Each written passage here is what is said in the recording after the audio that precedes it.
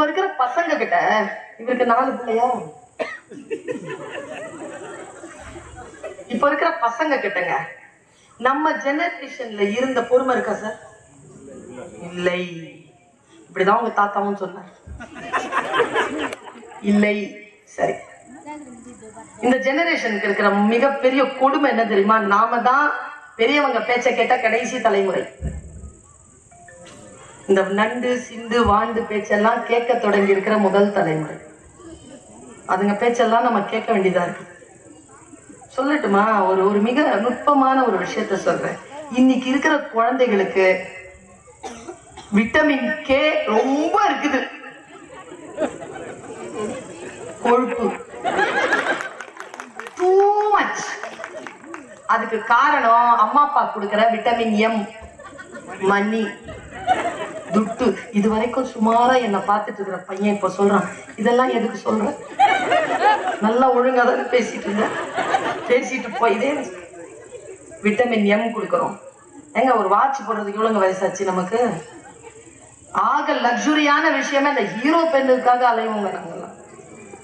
ஒரு ஹீரோ பெண்ணு செருப்புங்க காலில் ஒரு இந்த அப்பா செருப்பு கடையே வச்சிருப்பாரு, நமக்கு செருப்பு கொடுக்க மாட்டாருங்க. புது செருப்பு எடுத்து 3 வருஷம் அருந்து தேஞ்சு அது அழும்.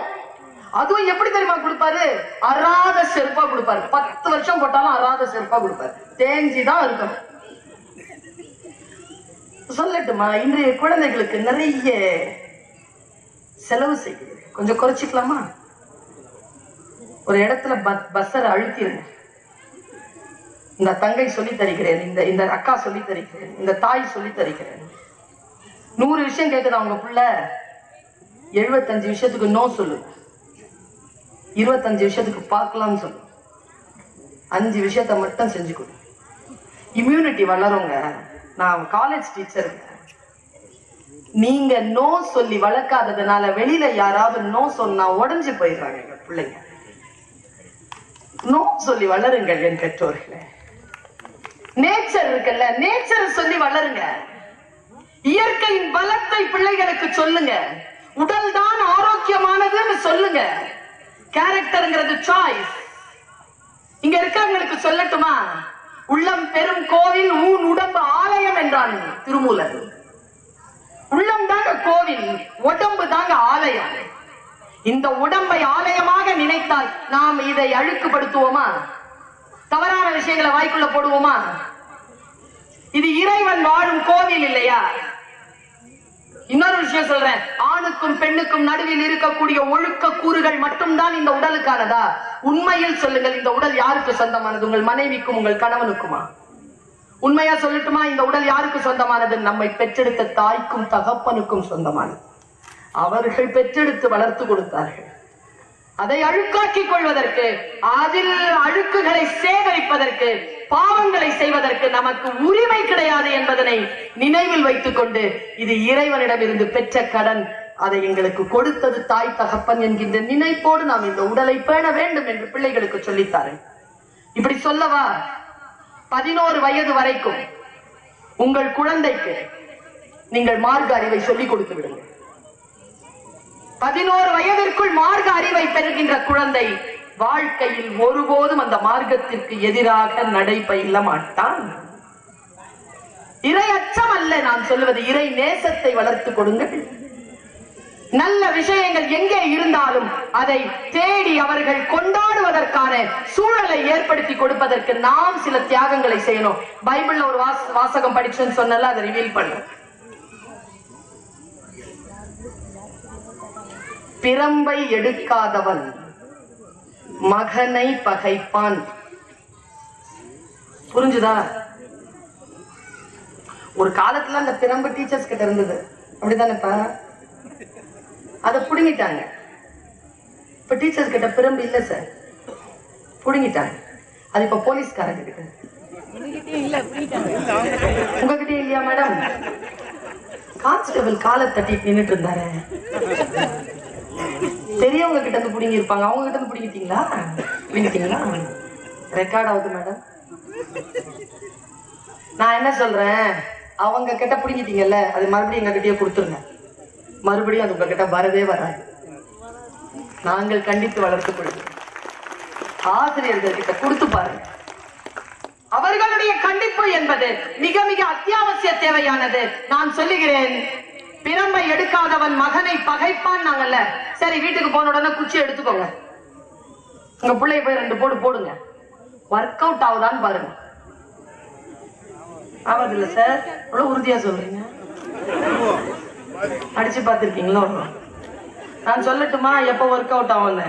அந்த குழந்தை முதலில் நம்ப வேண்டும், என் தகப்பன் பொய் சொல்ல மாட்டான், என் தகப்பன் திருட மாட்டான், என் தாயை தவிர என் தகப்பன் வேறு எந்த பெண்களோடு நிச்சயித்து பேச மாட்டான், அவன் கடன் வாங்க மாட்டான், அவனுடைய குற்றம் குறைகளை கொண்டு வந்து குடும்பத்தில் கொட்டி அவர்களை தொந்தரவு செய்ய மாட்டான், என் தகப்பன் தான் என் ஹீரோ என்று எந்த குழந்தை நம்புகிறதோ அந்த குழந்தை தவறு செய்கின்ற பொழுது அந்த தகப்பன் கையில் பிரம்பு எடுத்தால் அது வேலை செய்யும். நாம் முன்னுதாரணமாக அந்த குழந்தைக்கு இருக்க வேண்டும் என்பதற்காக சொல்லுகிறேன். சாதாரணமானதுல ஸ்மார்ட்டா வளர்த்தெடுங்க பிள்ளைகளை. ஸ்மார்ட்டா வளர்க்கறதுனா என்னது? இன்னைக்கு குழந்தைகள் எல்லாம் ஸ்மார்ட்டா இருக்கா? இல்லைங்க. தகவலின் குப்பைகளை தெரிந்து வைத்திருக்கிறார்கள். ஞானமே இல்லை, ஞானம் இல்லை. இன்றைக்கு தகவல்களின் குப்பை நமக்கு தேவையில்லை. ஞானத்தோடு அந்த குழந்தைகளை எப்படி வளர்ப்பது? நான் ஒரு சின்ன சூசகமா ஒரு விஷயத்தை சொல்லிட்டு போறேன். பர்வீன் சுல்தானா ஏதாவது சொன்னா டேக்அவே இருக்கும் தானே? வீட்டுல போய் யோசிப்பீங்க தானே? இன்னொரு சொல்லிடுறீங்க. இந்த விழாவுக்கு யாரெல்லாம் கணவன் மனைவியாக 2 பேருமாக சேர்ந்து வந்தீர்களோ அவர்களுக்கு என்னுடைய வாழ்த்தும் என்னுடைய நன்றியும் என்னுடைய பாராட்டு. கைத்தட்டல் கொஞ்சமா வருதுன்னா என்ன அர்த்தம்?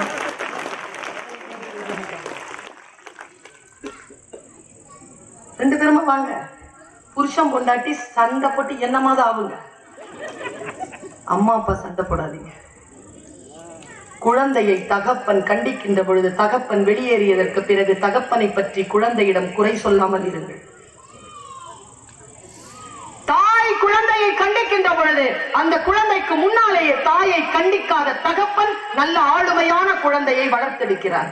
உள்ள கூட்டிட்டு போய் 4 சுவர்ல என்ன வேணாலும் சொல்லிக்கோங்க உங்க மனைவிக்கு.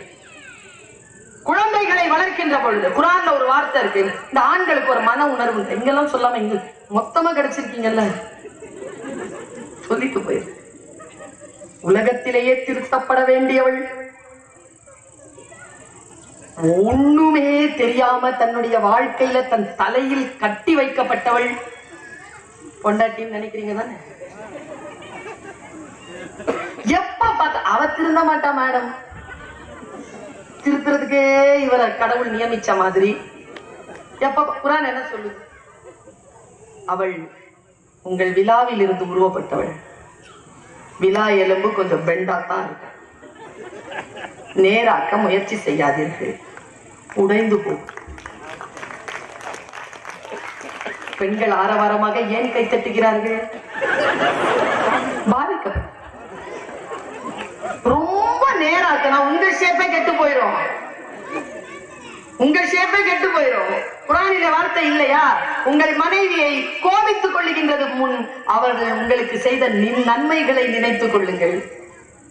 ஹதீஸ் இப்படி இருக்கு இல்லையா? உங்கள் மனைவியின் வாயில் ஊட்டுகின்ற ஒரு கவளம் அன்பான சோறு மசூதி கட்டுவதை விட ஓப்பானது. இருக்கிறதா? அன்பாக இருப்பது, பெற்றோர்கள் அன்பாக இருக்கக்கூடிய நிலையில் குழந்தைகள் மிக ஆளுமையான விஷயங்களில் வளர்ந்து வருகிறார்கள். இதுவரைக்கும் எங்க அம்மாவும் எங்க அப்பாவும் குசு குசுன்னு பேசுவாங்க, என்ன பேசுவாங்கன்னு தெரியல. அப்புறமா தான் தெரியும் அவங்க சண்டை போட்டிருக்காங்க. குசு குசு குசு குசுமா சண்டை போடுவாங்க, பயங்கர சண்டை, ரத்த கலரியான சண்டை. இருந்தாலும் குழந்தைகளின் காதுகளில் அது விழுந்து விடக் கூடாது என்பதற்காக அவ்வளவு கவனமாக அந்த சூட்சுமத்தை நமக்கு சொல்லி தரலையே. விஷயங்களை அடுத்தவர்களுக்கு சொல்லி தருவது. உங்களுக்கு நான் சொல்றேன், ஸ்மார்ட்டா இருக்கிறதுக்கு கத்துக்கோங்க. பிள்ளைகளை ஸ்மார்ட்டா வளருங்க. ஸ்மார்ட்ன்றது என்னது? இன்றைக்கு நீங்கள் உழைப்பாளர்களைத்தான் உருவாக்கி கொண்டிருக்கிறீர்களே தவிர வல்லமை பெற்றவர்களை உருவாக்க தவறுகிறோம். வல்லமைனா என்னன்னு எனக்கு தெரிஞ்ச விஷயத்த சொல்லிட்டு போறேன். புத்திசாலித்தனம், கல்வி அறிவு, ஞானம், தகவலின் அறிவு குவியல், இது எல்லாமே இருக்கணும் ஒரு குழந்தைகள். அப்படி இருக்க வேண்டும் என்றால் நாமும் அந்த நிலையிலே விழிப்புணர்வோடு இருக்க வேண்டும். நான் ஒரு சிறிய கதையை சொல்லுகிறேன். இங்கே இருக்கின்றவர்கள் ஒருவேளை ஆங்கில வழி கல்வியில் கற்றிருந்தால் அவர்களுக்கு இந்த கதை தெரிஞ்சுக்க. நான் காக்கா கதை சொல்லி இருக்கிறது எல்லாருக்கும் தெரியும். நாளைக்கு உழைப்பால் வந்துச்சான், பொய் சொல்லிச்சான், காக்கா ஏமாந்துச்சான், நிறைய ஏமாத்திருச்சான். பசி, திருட்டு, பொய், ஏமாத்துறது, ஏமாந்து போற நீதி கதை சொல்லியிருக்காங்களா இல்ல? எங்க அம்மா மாட்ட நான் கேட்டேன். எங்க அம்மா தான் எனக்கு சொல்லிச்சு. ஏன் அம்மா காக்கா கிட்ட இந்த நரி வடைய திருடுச்சு, நரிக்கு தண்டனை இல்லையான்னு கேட்டேன். எங்க அம்மா என்ன சொல்லி பயமுறுத்தினா தெரியுமா? சுல்தானா, கேள்வி கேட்கப்பட கேட்டா கல்யாணம் ஆகாது. எவ்வளவு பயம், 10 வயசு கல்யாணம் ஆகாதா? நான் சொல்லட்டுமா? 2005ஆம் ஆண்டு அமெரிக்கா போயிருந்தேன். சிங்கப்பூர்ல இருந்து ஜாஃபர் அப்படிங்கிற ஒரு ஆசிரியர் என்னுடைய டேபிள்ல 2 பேர் கொடிகளை பரிமாறிக்கொண்டு உட்கார்ந்து இருக்கிறோம். அது ஒரு அரசு பயிற்சி. உட்கார்ந்துருக்கோம். அந்த ஜாஃபர் சொன்னாருங்க, ஏசியாவுக்கு பொதுவா ஒரு கதை சொல்லுங்க. எனக்கு டக்குன்னு காக்கா கதைன்னு வந்துருச்சு. அவர் கதையை கேட்டார். கேட்டு சிரிச்சுக்கிட்டே உடைந்த ஆங்கிலத்தில் அவர் சொன்ன கதையை நான் உங்களுக்கு சொல்லுகிறேன். அது சீன கதை. நாளைக்கு உழைப்பாளர் தினம் இல்லையா? சீன கதை. எப்படி பாருங்க, நான் சொல்றேன், கொஞ்சம் கவனம். குழந்தைகள், பெண்கள், ஆண்கள் எல்லாரும் கற்பனையில கொஞ்சம் சீன நாட்டை நினைச்சுக்கணும். காக்கா காக்கான்னு ஒரு காக்கா இருந்துச்சா, கண்ணு கொஞ்சம் இப்படி இருக்கும், அவ்வளவுதான் வித்தியாசம். அந்த காக்காவுக்கு பசிச்சுது. பசிச்ச காக்கா போய் அங்கேயும் பாட்டி கிட்ட தான் வடையே கேட்டுச்சு. அந்த பாட்டியும் வடையத்தான் சுத்திட்டு வடை. கதை பாருங்க எப்படி சொல்றான் பாருங்க. அவங்க இதே மாதிரி தாங்க, ஆசிய நாடு தானே, இதே கதை தான். எப்படி பெர்ஸ்பெக்டிவ் எப்படி மாறுது பாருங்க. ஒரு சொல்ல நீங்க கொஞ்சம் டிஃபரெண்டா அப்படி போடுவது கலரே மாறுதுங்க. அந்த பாட்டி கேட்டு சொல்லிச்சான், என்ன வேணும்? பாட்டி, பசிக்குது, ஒரு வடை கூட. நேர்மைங்க, குழந்தைக்கு சொல்லி தராங்க. பசி பசி வந்து பசிக்குதுன்னு சொல்லு. பாட்டி சொல்றா, ஈர விறகு வச்சுட்டு இரு, கஷ்டமா இருக்கு, இன்னும் வடை சுடல, சுட்டு தர, வெயிட் பண்ணு. காக்கா யோசிதாட, நம்மளுக்கு ஹெல்ப் பண்றேன்னு சொல்ற பாட்டிக்கு நாம ஹெல்ப் பண்றாமே, நமக்கு தான் கூடு கட்ட தெரியுமே. போய் காய்ந்த சுள்ளிகளை கொண்டு வந்து போட்டது காக்கை. உழைப்பு, பசி, நேர்மை, உழைப்பு. கொண்டாந்து சுள்ளிய பார்த்துடன் எடுத்து போடுறா. தக தகன்னு எரியுது, என்ன காயுது, வடைய சுட்டா. வடைய சுட்ட ஜோர்ல காக்காய மறந்துட்டா பாட்டி. முதலாளித்துவம், அது கம்யூனிசம் நாடு. காக்கா சொல்லுது, ஏ பாட்டி, நான் முதலில் கேட்டது பிச்சை, இப்பொழுது கேட்கிறேன், நான் உழைத்த உழைப்பிற்கு கூலி கொடு. தொழிலாளர் உரிமை. மன்னிப்பு கேட்டுக்கொண்டு கொடுத்தது பாட்டிக்கு கொடுத்தாள். காக்கைக்கு ஒரு வடை எடுத்துக்கொண்டு வந்து காக்கை பசியார மரத்தின் மீது உட்கார்ந்தது. அப்போதான் ட்விஸ்ட். ஒரு நரி வந்தது. எந்த நாட்டில் நரி இல்லை? எல்லா நாட்டிலும், இங்கேயும் இருக்கு, எல்லா இடங்களிலும் இருக்கிற நரி இருக்கு, சிங்கம் இருக்கு, பூனை இருக்கு, புலி இருக்கு, பன்னி இருக்கு, பாம்பு இருக்கு, நாய் எல்லாம் இருக்கு. என்ன காட்டுல போனா இது இதுன்னு தெரியுது, நாட்டுக்கு வந்தா தெரியல. பாருங்க, மேல போய் உட்கார்ந்து நரி வந்துருச்சு. ஏ காக்கா, நீ சூப்பரா பாடுவியாமே, ஒரு பாட்டு பாடுச்சு. புகழுக்கு மயங்காதவர்கள் யார்? பர்வீன் சுல்தானா சூப்பராக பேசுகிறார் என்றவுடன் எனக்கு கூட தான் முதுகு தண்டி சில்லிட்டு போகிறது. பாவம் காக்கை என்ன செய்யுது? அழகா இருக்கிறியே, நல்லா பாடிய, கா கானு கத்துச்சு. வாயிலிருந்து வடை கீழே விழுந்தது. அறம் பாருங்க எப்படி இருக்கு. வடையை கவ்வியது நரி. காக்கை பார்த்தது. கா கா என்று கத்தியது இல்ல, அது தொழிலாளர் பலவீனம். அடே, நான் உழைத்த உழைப்பை இன்னொருவன் திருடுவதா என்று விழிப்புணர்வு கொண்ட காக்கை கா கா என்று கத்தி கத்தி தீர்த்தது. அந்த காட்டில் 1000 காக்கைகள் கூடின. யூனியன். எங்க இருந்து விதைக்கிறாங்க பாரு. டீச்சருக்கெல்லாம் கத்துக்கணும், சிலபஸ்ல இல்லைனாலும் சொல்லி கொடுத்தோம். காக்கா என்று கத்தியது 1000 காக்கைகள் கூடின. அந்த கதையை அப்படி முடிக்கிறான் அந்த கம்யூனிச நாட்டிற்கான அந்த ஆசிரியன். அந்த காட்டில் அந்த ஒற்றை காக்கைக்கு தான் இழந்த ஒரு வடையை மட்டும் அந்த 1000 காக்கைகள் திருப்பி கொடுக்கவில்லை. தன் தோழனை ஏமாற்ற வேண்டும், சுரண்ட வேண்டும் என்று நினைத்த அந்த நரி அந்த 1000 காக்கைகளுக்கு உணவானது என்று சொல்லி கம்யூனிசம் என்றால் என்ன என்று 1ஆம் வகுப்பிலேயே சீன நாட்டில் சொல்லித் தருகிறார்கள் என்பதனை மட்டும் நான் கருத்திற்கு கொண்டு வருகிறேன். உழைப்பு என்பது சுரண்டப்படக்கூடாது, ஸ்மார்ட்டா இருக்கணும். ஸ்மார்ட்டா இருக்கிறதுக்கான கதை என்ன கதை சொல்லி தந்திருக்காங்க இது வரைக்கும்? என்ன கதை சொல்றாங்க? ஒரே கிராஸ் ஹாப்பர் இருந்தது, அந்த கிராஸ் ஹாப்பருக்கு பசிச்சுது, மழை காலம், பறக்க முடியல, கீழே தத்தி தத்தி வந்து நின்னுச்சு, ஒரு எறும்பு ஃப்ரெண்ட் ஆச்சு. இதெல்லாம் இந்த பசங்களுக்கு இங்கிலீஷ் மீடியம் படிச்சீங்கன்னா இந்த கதை இருக்கு. அப்ப அந்த எறும்பு கிட்ட கேட்டுச்சு, பசிக்குது, எனக்கு ஒரு சோறு கொடு, ஏதாவது செத்துருவோம் போல இருக்கு. சரி, நீ என்ன பண்ணிட்டு இருந்த? நான் கிட்டார் வாசிச்சுட்டு இருந்தேன். ஏதோ சேர்த்து வைக்கலையா? சேர்த்து வைக்கல. அப்படியா, சரி கிட்டாரை கொடு.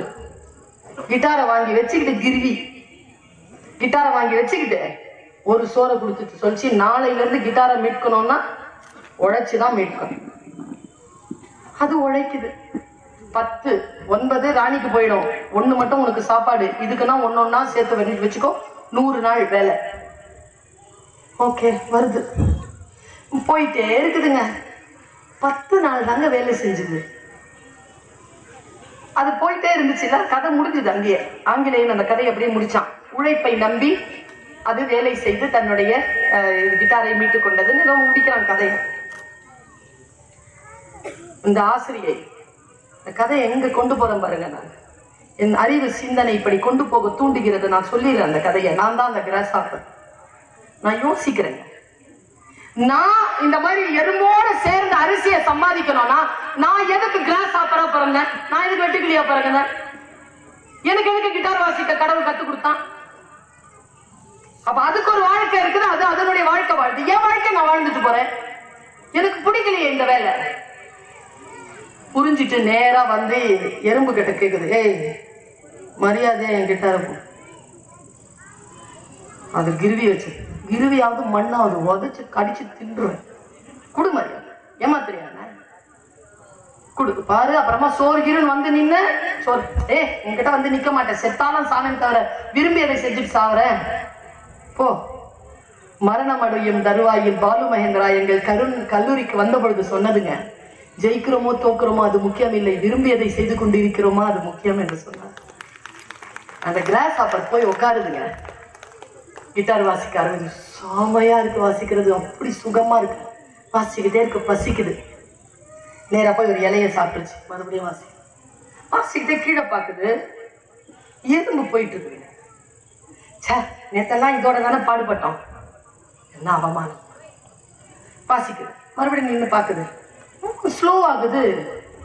எடுத்து வாசிக்கும் போது ஃபாஸ்டா போகுது, வாசிக்கிறத நிறுத்தும் போது ஸ்லோ ஆகுது. என்னடா இது பார்த்துட்டு கீழே இறங்கி வருது. ஒரு எறும்பை மட்டும் வெளில கூப்பிட்டு கேட்குது, நான் நல்லா வாசிக்கிறேன், நான் என் வாசிக்கிறத நீ கேட்டியா? சூப்பரா வாசிக்கிறப்பா, நீ வாசிச்சா உடல் உழைப்பு செய்யற வழியே தெரியல, 10 கிரெயினுக்கு 15 கிரெயின் சம்பாதிக்கிறேன், அப்படியா? ஒரு வேலை செய்யறியா? என்ன? உனக்காக டெய்லி நான் மரத்து மேல இருந்து வாசிக்கிறேன், எனக்கு ஒரே ஒரு அரிசி கொடுக்குறியா? ஓகே, 15 சம்பாதிக்கிறேன், உற்சாகமா இருக்கு, நீ பேசணும். சாரி, நீ வாசிச்சா ஒரு கிரெயின் வாங்கிக்க. இந்த மாதிரி 10,000 எறும்பு கிட்ட பேச்சுவார்த்தையை முடிச்சிருச்சு கிராஸ் ஹாப்பர். உழைப்பை மட்டும் நம்பிய எறும்பு 10 கிரெயின் சம்பாதிக்க தன் திறனையும் தன் புத்திசாலித்தனையும் நம்பி அதை வெளிப்படுத்தி சந்தைப்படுத்திய கிராஸ் ஹாப்பர் 10,000 கிரெயினை ஒரு நாளைக்கு சம்பாதித்தது என்று சொல்லி நான் அந்த கதையை முடிக்கிறேன். குழந்தைகளுக்கு ஆர்வத்தை மூட்டுங்கள். போராளியாக அந்த குழந்தைகளை நீங்கள் வரவழைக்க வேண்டும் என்றால் உடல் ஒழுக்கத்தையும் மன ஒழுக்கத்தையும் மார்க்க ஒழுக்கத்தையும் பெரியவர்களுக்கு மரியாதை செய்வதும் சுயத்தம்பட்டம் அடிக்காமல் இருப்பதுமான அந்த கலையை கல்வி கூடங்களும் வீடுகளும் சொல்லித்தர வேண்டும். அப்பொழுதுதான் ஆசிரியராகவும் பெற்றோராகவும் இருக்கக்கூடிய நம் கடமை மிக முக்கியமானதாக கருதப்படும் என்பதற்காக இந்த வார்த்தையை சொல்லி நான் நிறைவு செய்கிறேன். சைலேந்திர பாபு ஐஏஎஸ் இருக்கிறார்ல, இப்போ டிஜிபி, அவர் வாழ்க்கையில நடந்ததாக அவர் சொன்னது, அவர் தன்னுடைய இளமையான காலத்திலே தன்னுடைய தகப்பன் கையில் இருந்த 5 ரூபாய் பாக்கெட்ல இருந்த 5 ரூபாய் எடுத்திருக்கிறார். யாருக்குமே அது தெரியாது. சம்பளம் வாங்குகின்ற பொழுது வாங்கி கொண்டு அந்த உடையில அவங்க அம்மாட்ட சம்பளத்தை நீட்டும் போது அவங்க அதை கன்ஃபெஸ் பண்ணிருக்காரு. அவரே மேடையில் சொன்னதுதான், அம்மா ஒரு 10-15 வருஷத்துக்கு முன்னால அப்பாவுடைய பையில 5 ரூபாய் காணும்னு சொன்னாங்கல்லம்மா, அதை நான் தாம்மா எடுத்தேன், சாரிம்மா.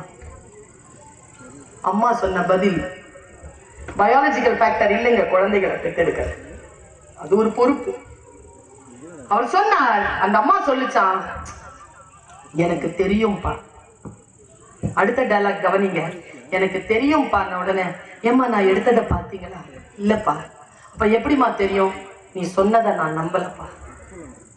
குழந்தை பொய் சொல்லுகிறதா உண்மை சொல்லுகிறதா என்று ஒரு தாய்க்கு தெரிய வேண்டும். தெரிந்து கொண்டாள் சைலேந்திர பாபு அவர்களின் தாய்.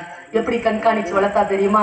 5 ரூபாய் அப்பாவுடைய பாக்கெட்ல எடுக்கிற பையனை எப்படி வளர்த்தானா, உலகத்துல எமன் பாக்கெட்ல கைய போட்டாலும் கொண்டு வந்து நீதிமன்றத்தில் நிறுத்தக்கூடிய காவல்துறை அதிகாரியாக தன்னுடைய மகனை வளர்த்து ஒழுக்கத்தோடு வளர்த்தெடுத்தாள் என்றால் அதற்கு பெயர் தான் பேரண்டிங்.